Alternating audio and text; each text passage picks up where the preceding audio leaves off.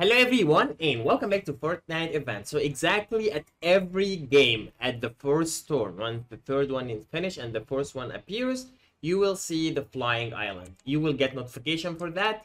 Let me show you now. I'm gonna wait. As you can see, okay, as you can see, once the fourth storm appears, the notification shows up and actually the island is in this direction. It's always show up inside the storm. And as you can see, this is the formation of the island. I want to show it to you guys. I'm trying to come closer. This is a rift. And inside this rift, the island should show up. Like, okay. Yeah, I'm still waiting. Oh my god, no. Okay, come on. It takes time, of course, but it shows on the map where exactly you can find it, okay? Ooh, I didn't mean that. Whoa, this is epic.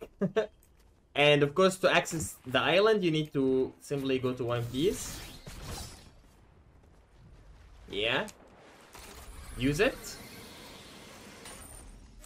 And the island itself, it looks like Loot Lake, the old Loot Lake, the same house, like I think, but it's kinda bended. I'm not sure, but I feel like it's a little bit different from the old Loot Lake house.